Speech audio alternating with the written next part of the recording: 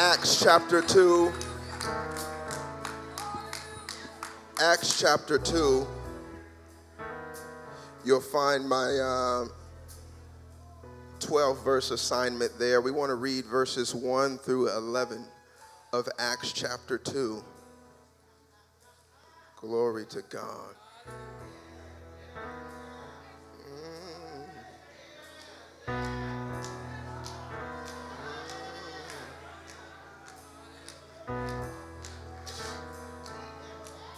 Today at the end of service, we will remember Jesus' work of redemption through the symbols of communion. We'll remember his broken body and his blood that was shed for us. For the Bible declares, without the shedding of blood, there can be no remission of sin. And so we'll remember that through communion at the end of this, toward the end of this worship experience. Got a little excited there. I forgot we're supposed to be welcoming those who graduated New Start, and so we'll do that after communion, I believe. I just wanted to get to the word while his spirit is here. In addition to it being Communion Sunday, it is Pentecost Sunday, and yes, Lord. And for those of you who may not be familiar with the occasion, Pentecost Sunday is a Sunday where we celebrate and we commemorate the Holy Spirit who was given to the church. And so now he's no longer meant for a bunch of unique or special people. He's no longer meant for just kings. He's no longer reserved for just priests. But now anybody who puts their faith and their trust in Jesus Christ, the Bible says at that moment they are sealed with the Holy Spirit. And so today is unique in a sense that we are celebrating Jesus' redemptive work and remembering that, but also the fulfillment of his promise. For when he was concluding his earthly ministry, he says, I will not leave you by yourself, but I will give you a comforter, and he will be with you forever. And so today, I want to read what should be a familiar passage of Scripture to many, but I recognize some may be reading it for the first time, and I'm excited about that. Happy you're here. And so let's read Acts chapter 2, verse 1, and then I'll conclude my reading at verse 11. I'm reading the New International Version. When the day of Pentecost came, they were all together in one place. Verse 2 says, suddenly a sound like the blowing of a violent wind came from heaven and filled the house where they were sitting. They saw what seemed to be tongues of fire that separated and came to rest on each of them. All of them were filled with the Holy Spirit and began to speak in other tongues as the Spirit enabled them.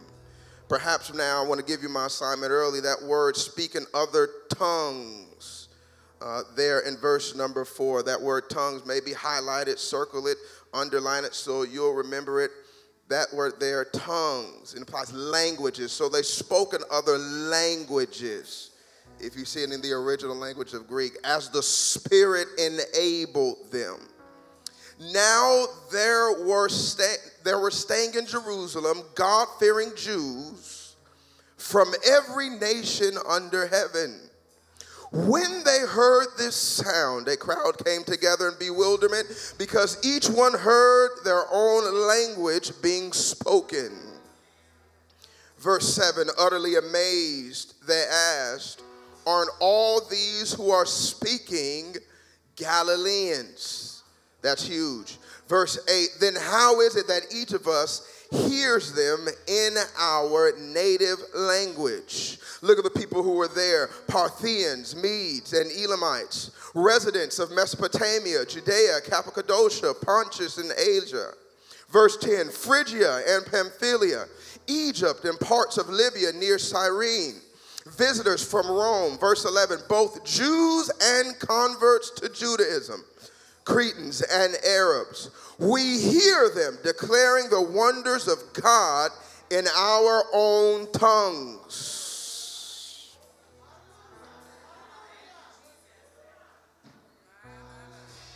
I said verse 11. Let's just read on anyway.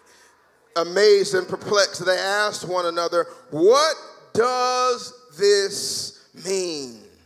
Some, however, made fun of them and said they have had too much wine.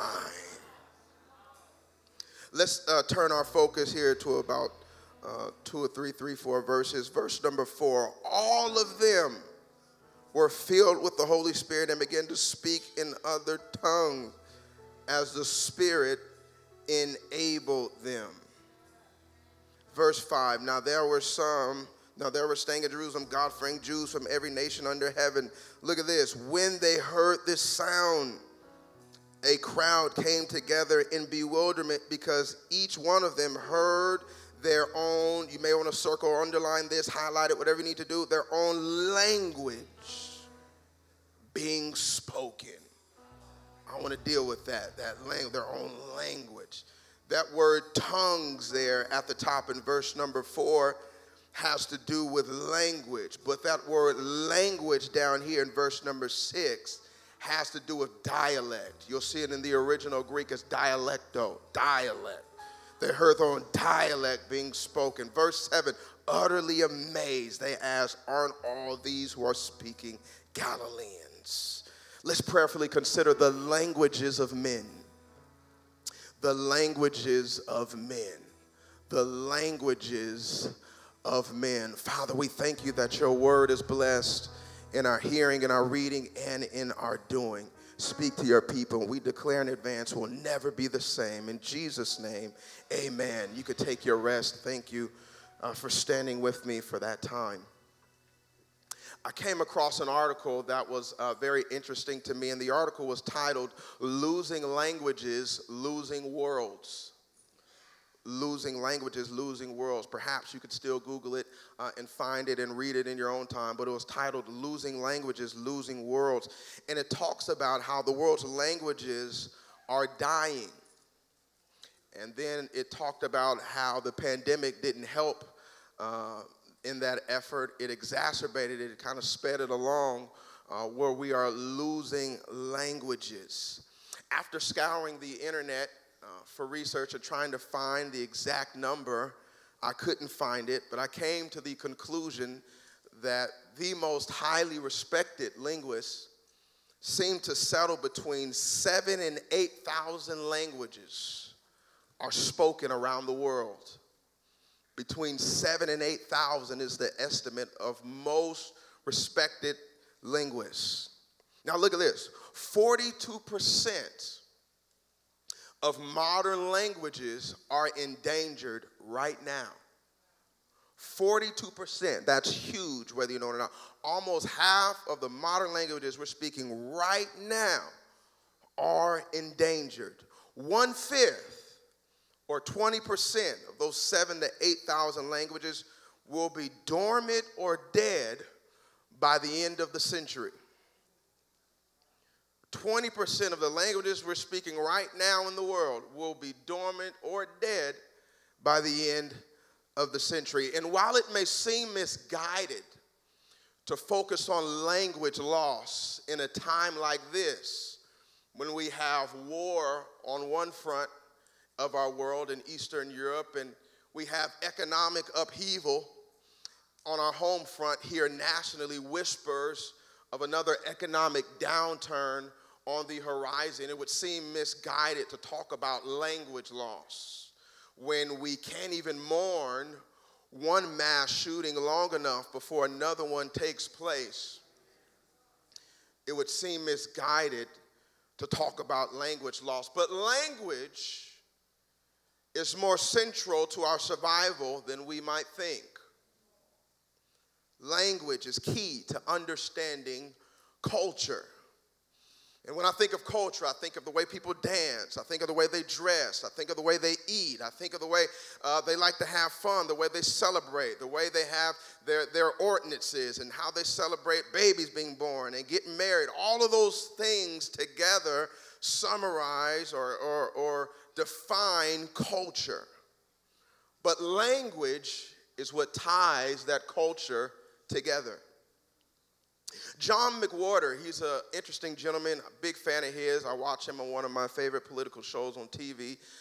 He is a linguistics professor at Columbia University. He writes this. He has a bunch of interesting TED Talks, if you want to Google those and watch them on YouTube, dealing with language and speech. He writes, the realities of speech are much more complicated than the words used to describe it. He says the realities of speech are much more complicated than the words used to describe it. He says when it comes to language, there are many things to consider. There's the language itself. There's the dialect. There's the accent. There's the language family. There's what's called the language isolate or isolate languages. All of these things and much more, I just listed a few, fall under linguistics.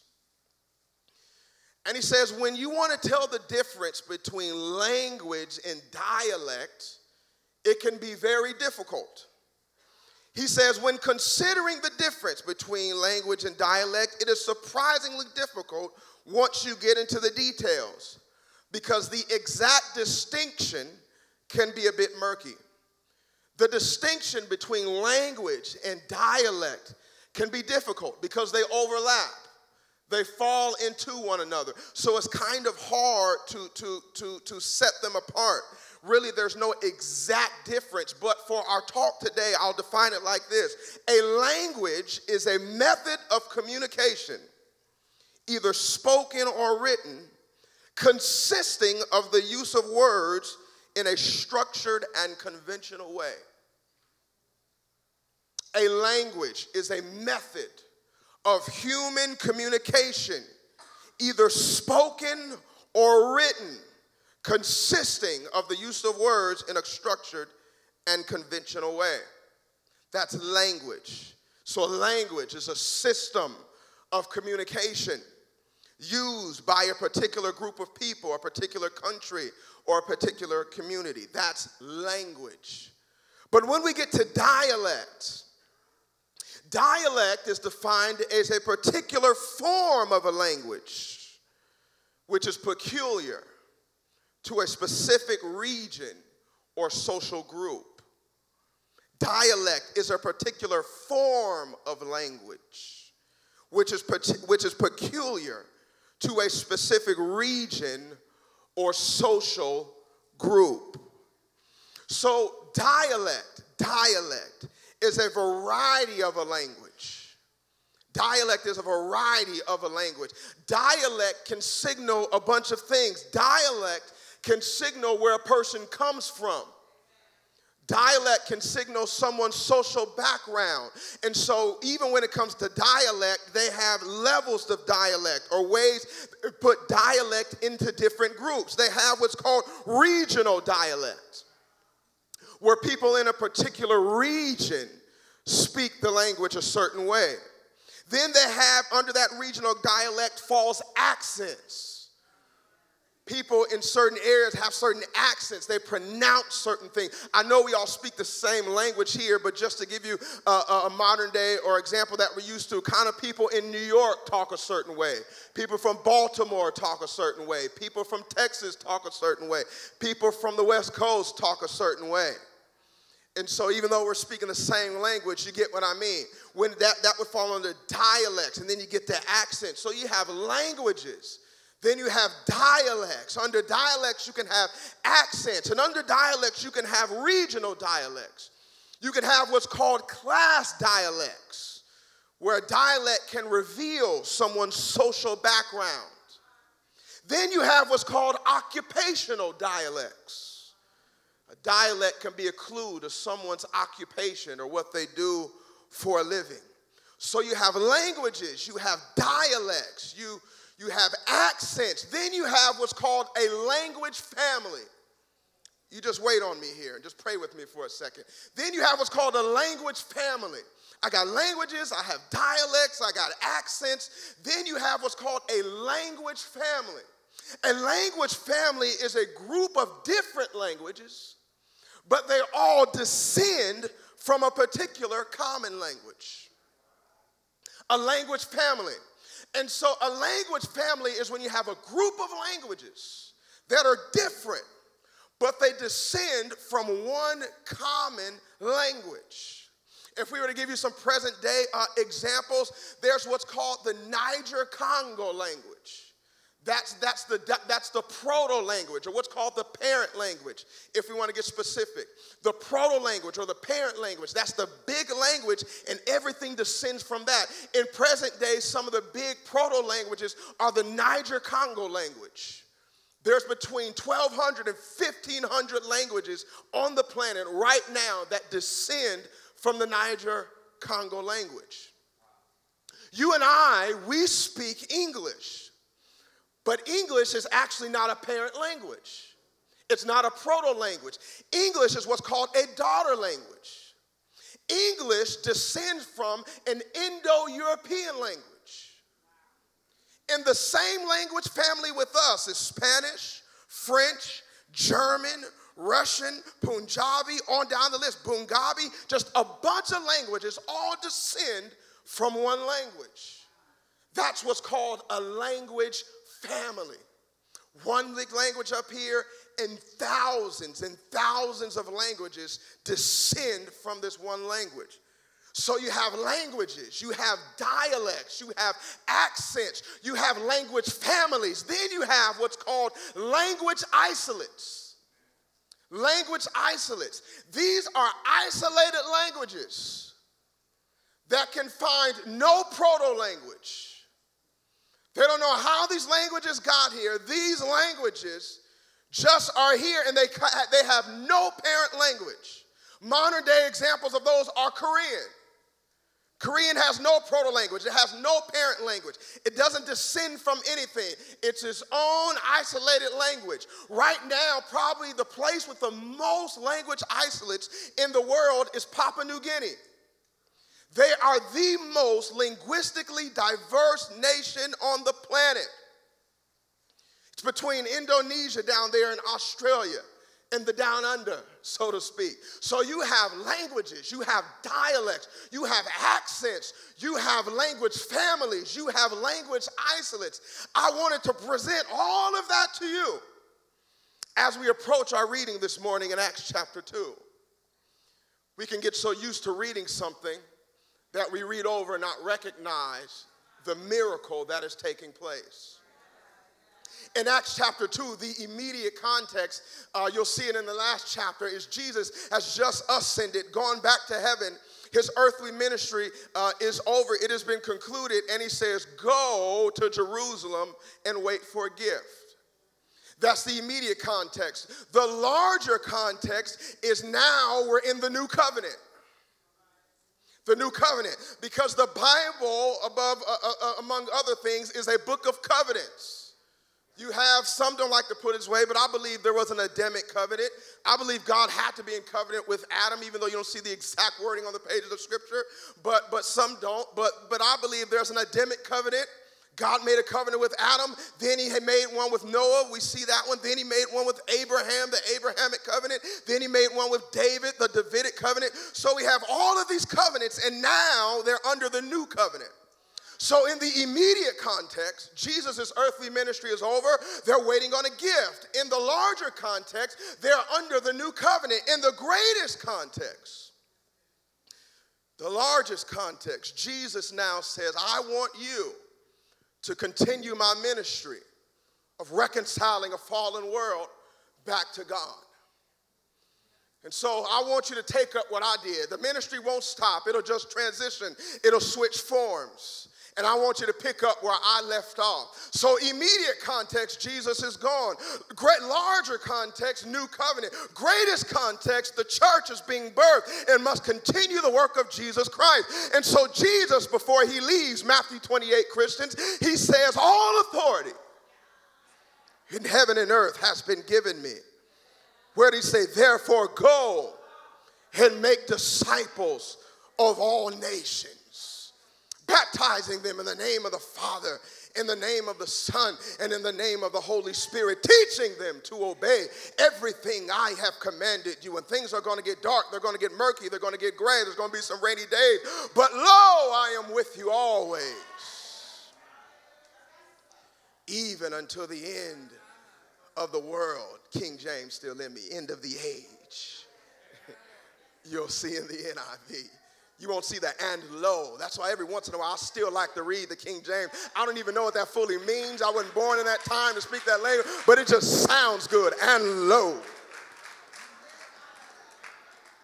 I'll be with you always, even until the end of the world. Whenever I leave the house now, I tell my wife, and lo, I venture to go to the gym and I shall be back in an hour and a half. And lo, I shall go to the grocery store and I shall return.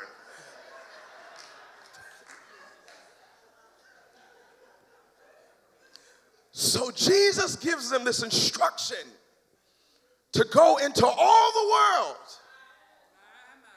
and preach this gospel message. Here's point number one. You may want to write this down. When God gives you a command, or when God gives you a charge, a command, whatever it is, he must equip us with the tools necessary to carry out that command or that charge. When God gives us a command or a charge, he must equip us with the tools necessary to carry out that command or that charge. God does not call us to something to have us fend for ourselves. He's with us. He provides for us. He enables us to finish the assignment. Where God calls you somewhere, he won't have you go into something and you have nothing.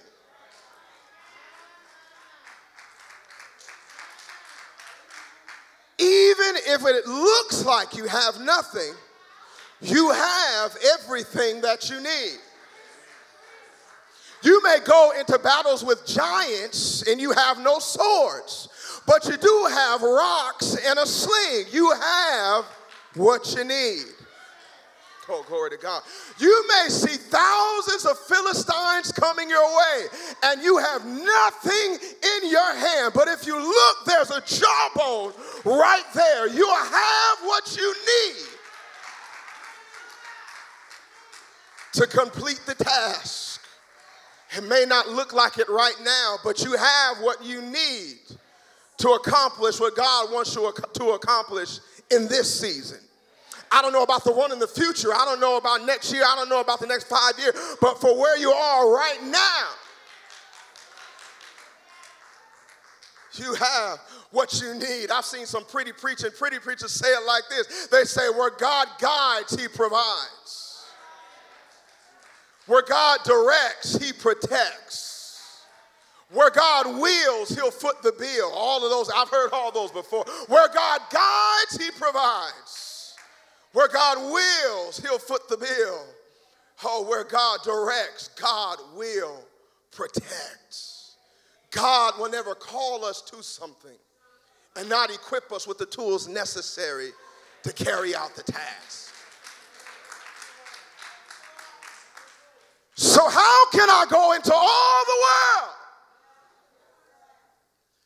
And if I don't speak the languages, either somebody around me is going to have some Rosetta Stone software. Somebody around me is going to have to pull out their cell phone, pull up that Google Translator, type something in and give it to people. How am I going to go into all the world, Jesus, if I don't speak the languages? So on the day of Pentecost, the Bible says the disciples had been praying until it was time for the Spirit to descend. And when he came down and rested on them like cloven tongues of fire, at that moment he gave them, watch this, the languages of men. The the languages of men. Acts 2 verse 4. I told you one of my focus verses. Let's read it right there. Acts 2 verse 4. All of them were filled with the Holy Spirit, and they began to speak in other tongues as the Spirit enabled them. That word translated tongues, I told you to underline it, circle it, highlight it, whatever you need to do to remember it. It's the same one we see in 1 Corinthians chapter 13. In the original language, it's glossa. It's where we get our English word from, glossary. Glossary. And so it has to do with languages. The disciples actually spoke languages, literal, earthly languages. Speaking in tongues that we read here in Acts chapter 2 was a language, speaking in a foreign language that they did not know in order to communicate with someone from that said or same language. Can I preach this morning? So those early believers were supernaturally enabled to speak languages they had never learned before. They spoke literal, foreign languages from different native tongues. They had cross-cultural communication. They spoke languages. It enabled them to fulfill the go into all the world portion of the Great Commission. Languages. It didn't help them shout. I'm going to step on some toes this morning, you don't mind. It didn't help them feel good. I'm sure they felt good, but that wasn't its primary purpose at this moment. It wasn't meant to just give them a chill up their back. It wasn't meant to go down to their feet where it's just a step and then everybody goes home. But the primary purpose of them being filled with the Spirit and given tongues is so they could tell somebody. I'm going to shout all by myself this morning. The primary purpose is for the gifts, as we are given these gifts so we can tell somebody.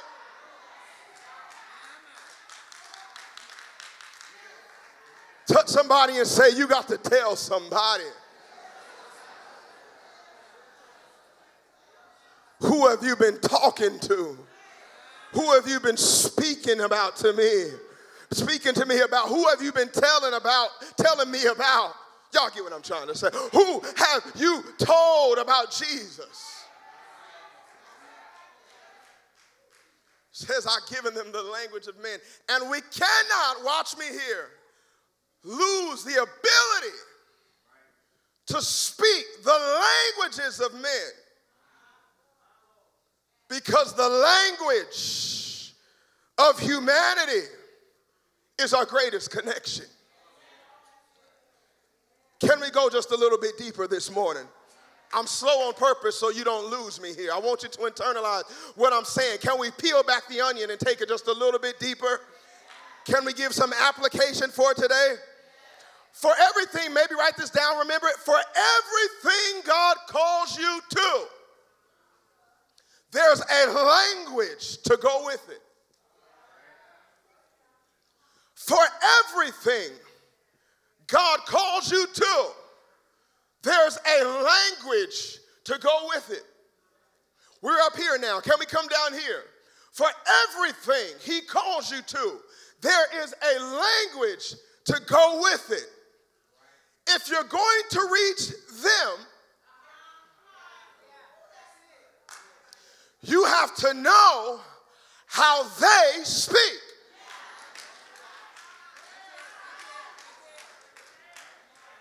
I'll say it again, I'll make it corporate. If we're going to reach them, we have to know how they speak. I don't care what industry you're in. I don't care what type of work you do. For every industry, every type of work, every type of occupation, there is a language that comes with it. There's a language coupled with it. I don't care what it is you do. My background, my formal training is in business management. When it comes to business and management and administration, there's a language. When you start talking about project management, there's all types of languages for managerial processes. You have Six Sigma language, you have Agile language, you have hybrid languages, you have all of these things, all the types of these management principles, all these things that they teach you in school to deal with languages. You have waterfall, you have Scrum, and some of you are looking at me like that's crazy because that's the language of that industry. As a pastor, preacher, teacher, whatever you want to call me, there's a language that we speak. When I talk to other pastors, when I talk to other leaders, there's a language. There's certain things we listen for. There's certain things that we know what we're talking about. We just call it preacher talk. There's a language. What's up? That's how we say. There's a language that goes with it. There's a language. There's a language to what my wife does in healthcare. There's a language. She's been a pharmacy technician for almost 20 years. So when it comes to anything in healthcare with our boys, she works with doctors on a daily basis. They come together and put together prescriptions. She tells them when they got their measurement of their prescriptions wrong. So why am I trying to go in the room and take the lead and I don't even speak the language?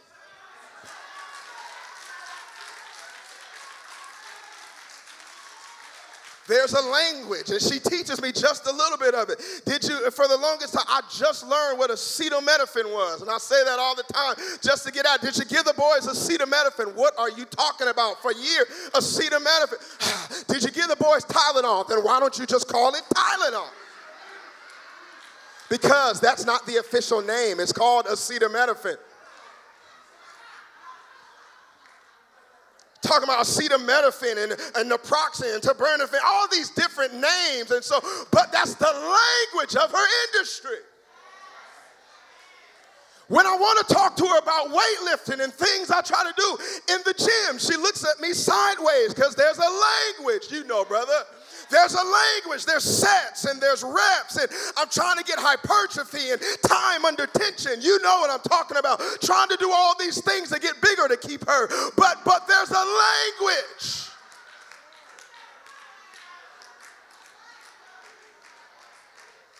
There's a language to every industry. There's a language to music. I'm trying to learn some of the language. I'm not going to be able to know it in depth like Minister Phil Slater and Dr. Beverly and Minister Burchell and others learn it, but I need to learn some of the language. Where am I? Am I in D? Am I in E flat? I don't know. Am I in C sharp? Where am I? But there is a language. There's a language to finance. Finance has a language. As we're hiring some people for some remote services with the retirement of our dear friend, I'm trying to learn their language. I can speak it to a degree with my background in business, but there comes a point where it gets so high because that's their background, where I tell them you got to download some of that because that's the language. They can look at all types of financial statements and cash flow statements and all of these statements, balance sheets and all of these things, profit and loss and all of these things. That's a language. I was talking to some young person and I told them you can't afford to not know what an NFT is. You can't afford to not know what cryptocurrency is. My parents and the generations after them, they'll be able to get by, but there's no way the way things are looking, the way it's going, you're going to be able to survive, and you can't tell me what an NFT is. That's the financial language of the future. So to everything, there is a language. To every assignment, there comes a language. God, if he's assigned you to something, you have to learn the language. Even, glory to God, can y'all receive this in the spirit? If you hear it in the natural, you're going to hear me wrong. Even when it came time to save humanity, God had to speak our language. What are you talking about, Pastor Gabriel? He spoke the language of divinity.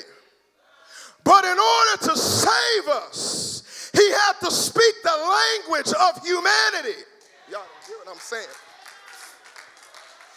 So now where God maybe couldn't find some connection, and he could, but you get it in the spirit, maybe where God couldn't reconcile or understand fully, when he put on a human suit, came down 42 human generations, walked the earth like you and I did. He said, I now know the language of tired.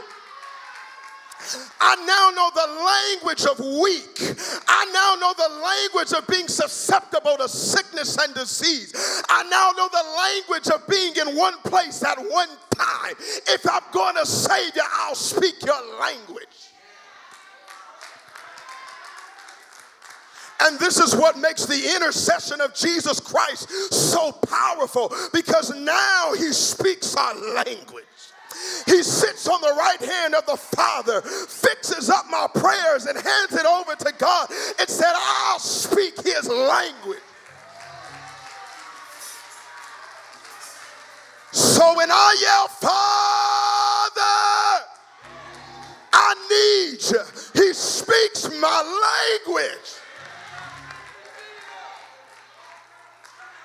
When I yell, Father, I'm weak and my body can't seem to make it, he speaks my language.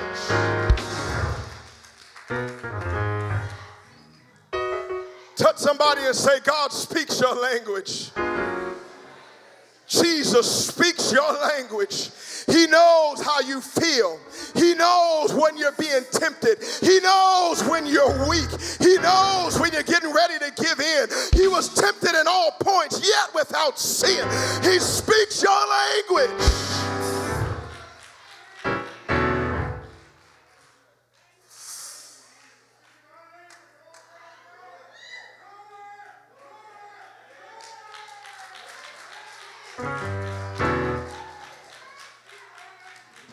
So we don't serve a God who doesn't speak our language.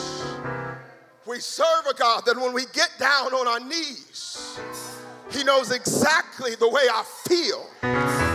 He knows exactly what I'm trying to say. Even when I can't put my feelings into words, but because he speaks my language, he says, I know exactly what you need. And before you call, I have already answered, because I speak your language. Pastor Gabriel may not get how you feel, but that's all right. I'll speak your language. Deacon so-and-so may not get what you're going through, but I'll speak your language. People don't understand why you're always crying, but I speak your language. My soul has been crushed to the point of death, so I can speak your language. I'm well acquainted with sorrows. They called me the man of sorrows. I was well acquainted with grief because I speak your language. Somebody in the room, is anybody sick? He speaks that language. He was wounded for our transgressions.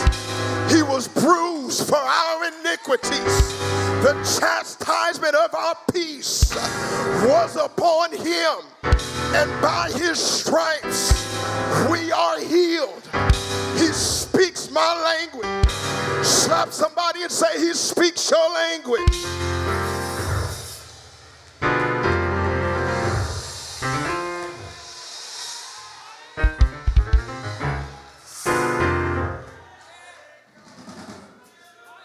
Have a seat.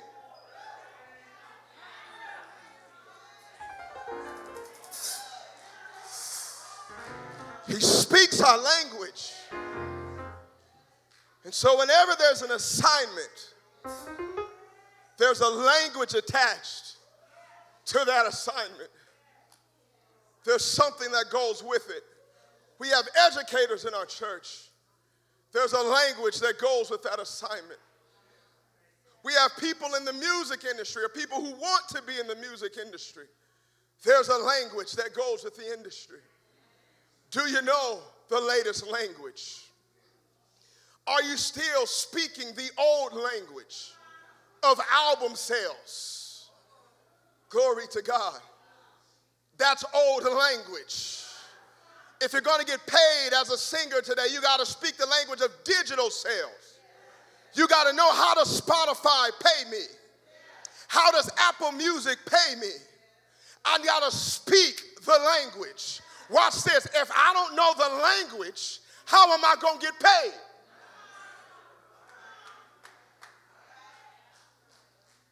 And people who are impoverished, who are poor oftentimes, is because they don't know the language. Let me slow down now. We got way off the way. It's because they don't speak the languages. Watch this. Write this one down. Point number 3. The more languages we are willing to speak, the more people God can use us to reach. The more languages that we are willing to speak, the more people God can use us to reach. Look at 1 Corinthians chapter 9, starting at verse number 19. The Apostle Paul gives us this idea in 1 Corinthians chapter 9, starting at verse number 19. Watch what he says here. He says, he's talking about reaching people. Look what he says. Though I am free and belong to no one. Watch what he does. I have made myself a slave to everyone to win as many as possible. So look what he does. Verse number 20. To the Jew, I became like a Jew to win the Jews. To those under the law, what did I do? I became like one under the law, though I myself am not under the law, so as to win those under the law. Keep going, verse number 21. To those not having the law, I became like one not having the law, though I am not free from God's law, but am under Christ's law, so as to win those not having the law. Verse 22, to the weak I became weak. I have become, watch this, all things to all people, so that by all possible means, oh, glory to God. Y'all better hear what I'm saying this morning. I might save some. I'm not going to be able to save everybody. I'm not going to be able to reach everybody. But to get, oh God, but to allow God to maximize his work in me, I'm going to open myself up to find acquaintance with every kind of person.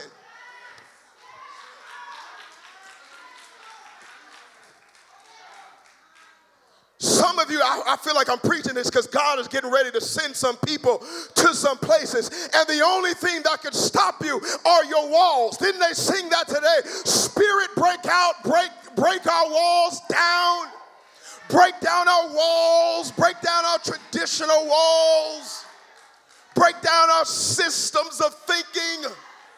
Break down our religious backgrounds. There's some places God may want to send you to, and you're hesitant to go because they're not Baptists.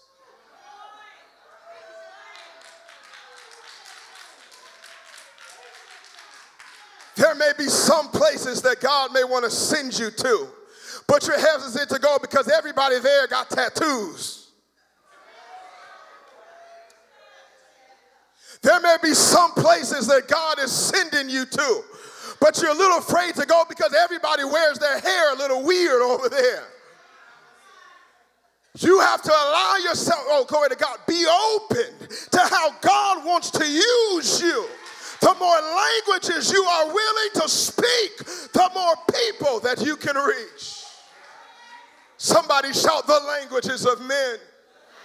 I don't know who this word is for this morning, but God is getting ready to elevate somebody in a particular arena or industry. You just have to be open and willing to speak the language. God is getting ready to send somebody into the prison, but you got to speak prisoner language. There's a way you walk, chaplain. There's a way you talk. There's a hardness that you got to have. Can you speak the language? Somebody's getting ready to start a ministry, but God needs to strengthen your legs a little bit so you can carry some more weight, so you can learn to speak the language.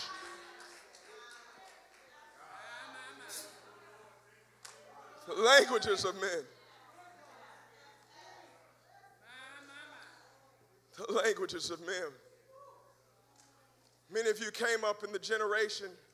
I probably was the last generation who remembers this. You'll remember it the second I say it. When the old saints used to say, and they meant well, we know what they meant, when they used to say, come on from out there. Come on out of that world. They used that passage, that Corinthian passage where it was talk about intermingling in marriage between an unsaved person and a saved person, but they would use that and say, come from among them and be ye separate. Can I ruffle some feathers just a little bit this morning? We understand what they meant in that time, but that was the language of that generation.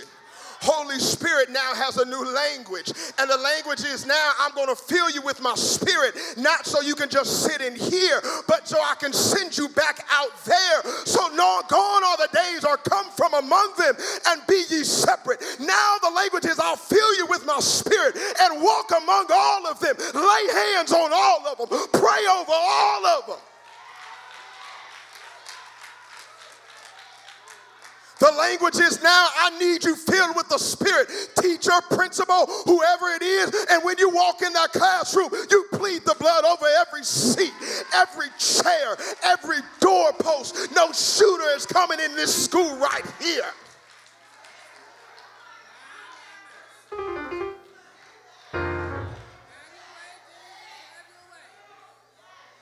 The languages of men.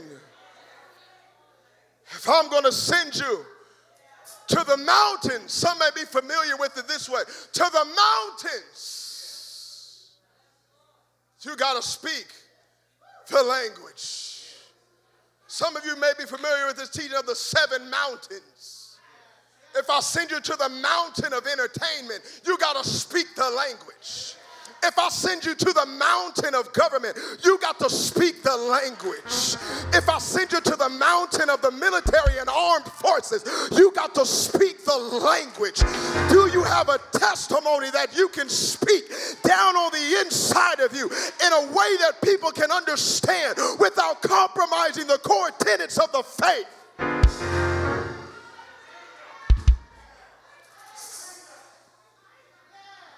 Somebody shout, the languages of men.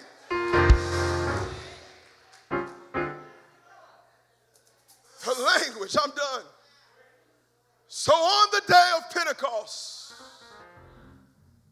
Acts 2 verse 4, all of them were filled with the Holy Spirit and began to speak in other tongues as the Spirit enabled them. Acts 2 verse 4, all of them were filled. Help me, media. Acts 2 verse 4, all of them were filled with the Holy Spirit and began to speak in other tongues as the Spirit enabled them. Glory to God. Give me D. And they began to speak in other tongues as the Spirit enabled them. There we go.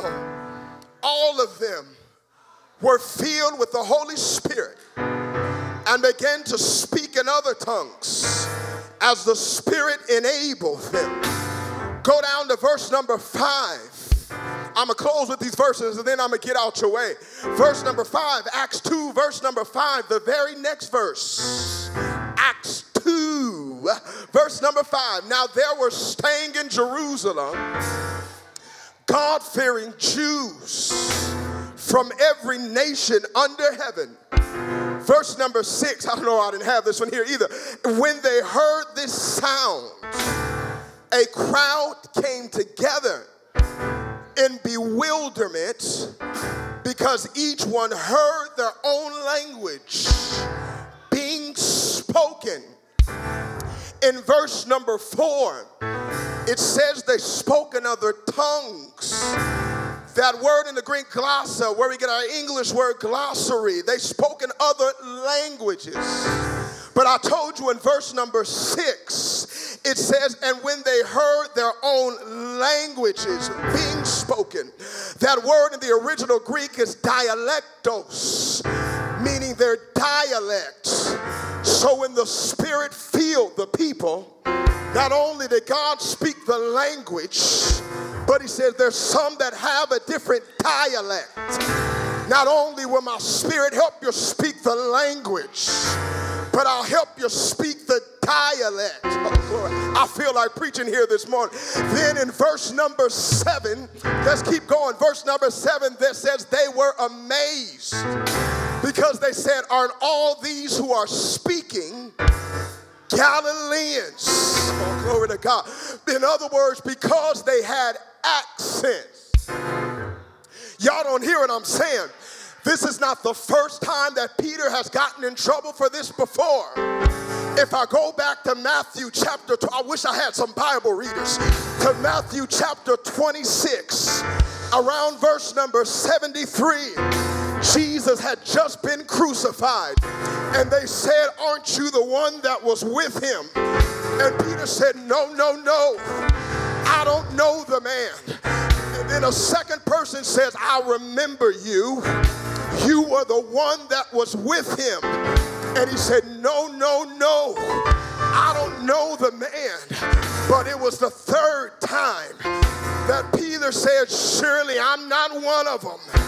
And someone says, yes, you are, because your accent gives you away. You are a Galilean, not a Palestinian. So when God came on the day of Pentecost, he dealt with the language. He dealt with the dialect. He dealt with the accent. I feel like preaching. But then the Bible says that it lists all of these nations. And it said all of these people were there. It says the Parthians were there. It says the Cretans were there. It says the Arabs were there. It says people from Mesopotamia were there. So there were people there. If you look at the list and do a little research, there were people who were there who were from the same language family.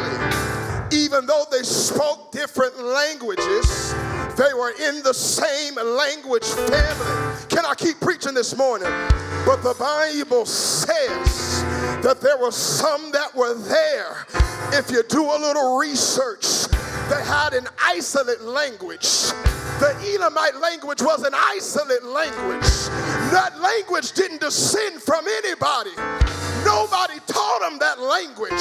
So how in the world would they know that language unless the Spirit of God enabled them to speak that language? I'm here to prophesy to somebody in this room that God is getting ready to take you somewhere. Slap that neighbor high five and say, neighbor. Oh, that's the wrong person. Slap that other neighbor high five. Say, neighbor, I'm excited about where God is getting ready to take you. Turn to the other person. They didn't get excited yet. Tell them, neighbor, I'm getting ready to praise God for where he's about to take you. Your eyes have not seen. Your ears have not heard. It hasn't entered into your mind what God has prepared for you in the future. You need to go ahead and start praising him now for where he's called you to. Go ahead and praise him now for where he's sending you to. Go ahead and thank him now for how he'll use you in that arena.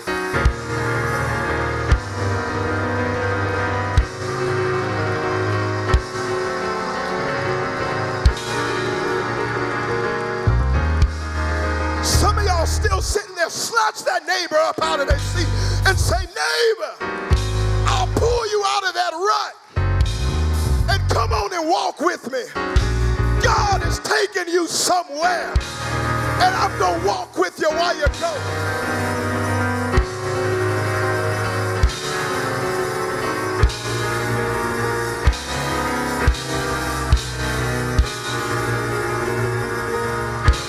Stop that neighbor, high five. Grab that other one by the hands and shake them and shake them and shake them. Grab them and shake them and rock them and say, neighbor, God is getting ready to take you somewhere. But if you're gonna go, you got to speak the language. The languages of men. You're getting ready to read financial statements you've never read before. You're getting ready to sit in boardrooms you've never read before. You're getting ready to sit amongst leaders you haven't sat amongst before. Now open up your mouth and give God some praise.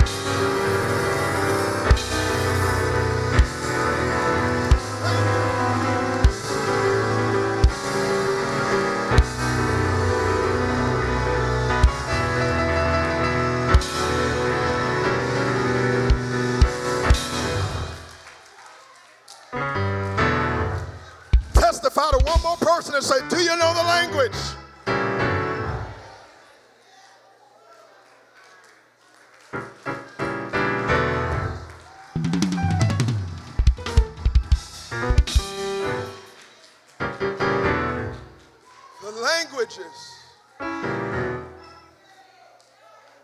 The languages of men.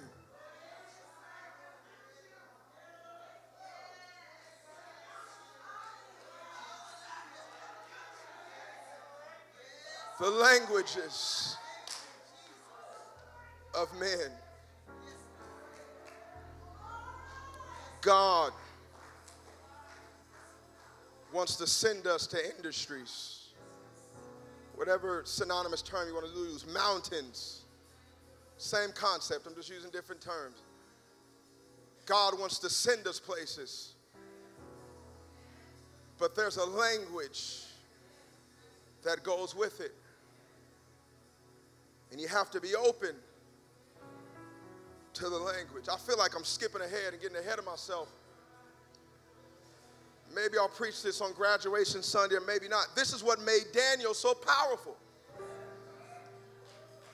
This is why God was able to use him. This is why he could be number 2 and number 3. While kingdoms are transitioning, that never happens. If you know history and anything in antiquity, when a new nation came in, they would slaughter everybody, anybody in your cabinet, anybody under you. But Daniel was so powerful. He was well educated in the ways of the Babylonians. The Bible says he could understand all types of mysteries, all types of math, all types of learning, all types of literature, the Bible says in Daniel 1. To the point that even when the Babylonians were waylaid by the Persians, they had a job for him in the Persian house. And God was able to use him to give prophecy so far down,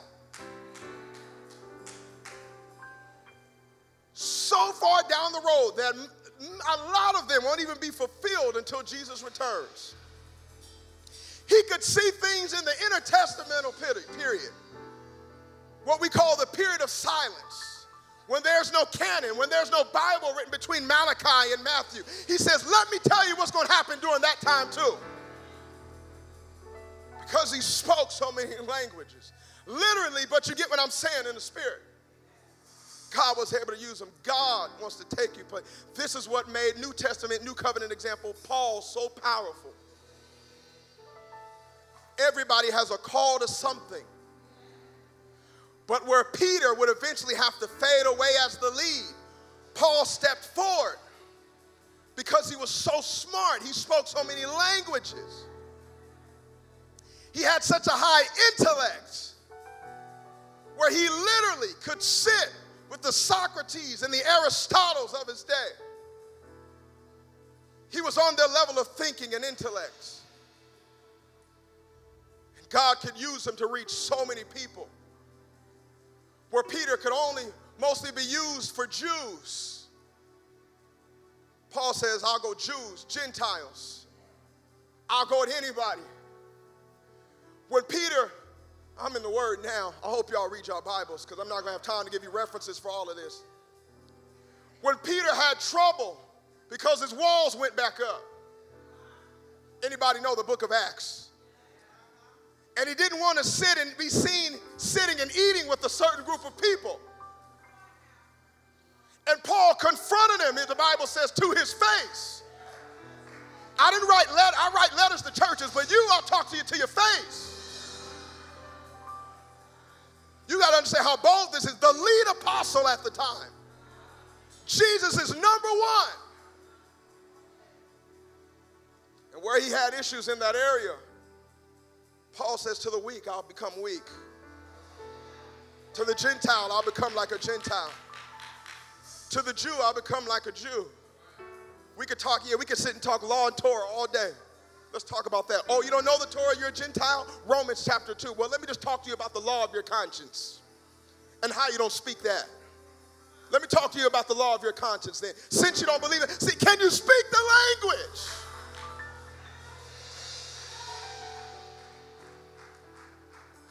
I always tell myself, God, don't let me become so heavenly minded where I become no earthly good. Help me to always be trained in the exercise of making the gospel palatable to people where they can understand without compromising the faith. I can still give you the truth, but I can give it to you in a way. Do you know why you're standing here? Because at some point, God spoke your language.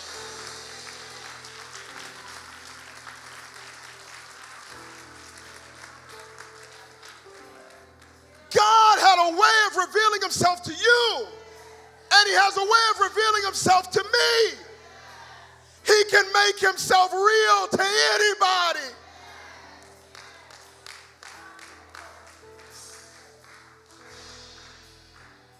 So if he can speak my language, can I at least not be open to speaking the languages of men so that I may save some and lead them to Christ? God is getting ready. Every head bowed, every eye closed. God is getting ready to use you in arenas, in industries. Don't think of glam. Don't think of flashing lights. For some, that may be a part of it, but it's bigger than that. It's your life's purpose. Some, God is calling you to the schools. I pray for our school systems and our school teachers and our counselors and all of the educators we have in our church. We've been blessed with a group of them, a number of them, past and present, retired and still active.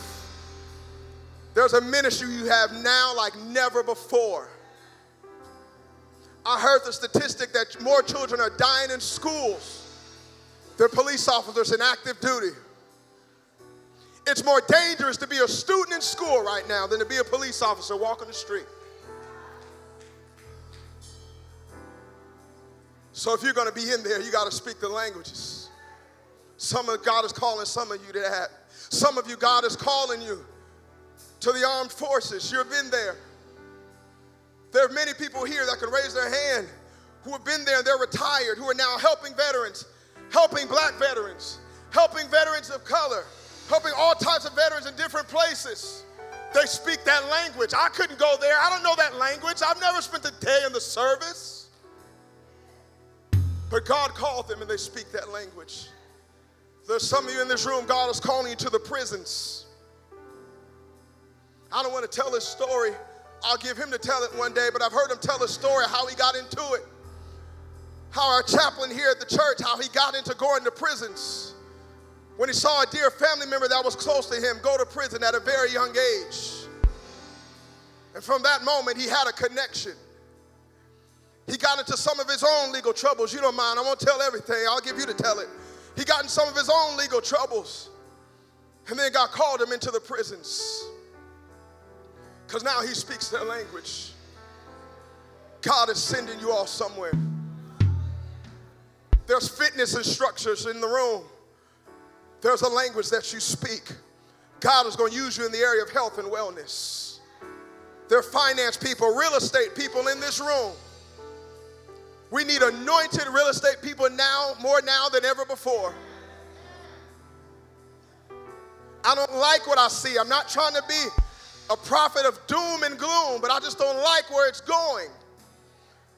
Corporations coming in, buying out whole neighborhoods where people can't even own them. You will not buy now. Now you'll be a renter. First, I forced you to buy and gave you these bad interest rates. Redlined the districts. You can only stay within a certain locale. And the houses in this locale are only going to have so much value. Now let me adjust the rules again. And let me take advantage of you this way. So we're going to need anointed people that speak the language. That can say what thus says the Lord. We need some anointed economists. You're going to need Holy Spirit to fix what's happening right now. Not to be negative again, trillions in deficits. You're going to need some spirit-filled people to say this is how you're going to survive. We're going to need, watch this, some Bible readers, some Agabuses. For it was Agabus who prophesied the economic downturn in Rome in the book of Acts. We're going to need some prophets to say, here's what I'm seeing. Now let me throw the ball to the anointed finance person and they'll tell you what to do. Somebody's got to speak the language. Am I talking too high for you? Or can you hear me in the spirit? God is going to take you to these places, but you're going to have to speak the language. Some of you, you know you're anointed to do something. Here's how you know. Because even without any formal training,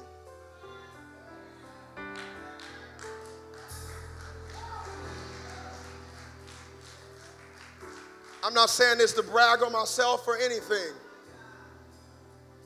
I was preaching for 10 years before I had any formal training. Before I learned anything about a hermeneutical triad. Before I learned anything about an epochal horizon. Before I learned anything about a canonical horizon. All those things they teach you in seminary. I was preaching long before that. Because Holy Spirit will download and give you a language. You'll be able to understand theological concepts that people spend decades sitting in seminaries to learn. You just have a gift for it naturally. Because that's what you're called to do. Some of you just had natural gifts. Gifts of cooking, gifts of all types of things you've just done naturally. Sewing, gifts of graphic art and design. I don't know what it is. You just had photography, all types of things. Nobody taught you, you just taught yourself. Not trying to brag on just my family. Before my brother even went to school and had any formal training, he built my website.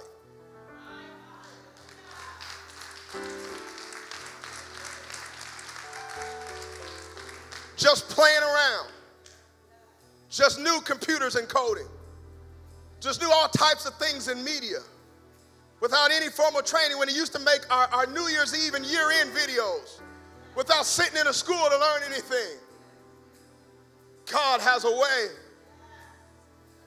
of giving you the language. Some of you in this room, the reason I'm saying all that, Holy Spirit, I feel your Holy Ghost.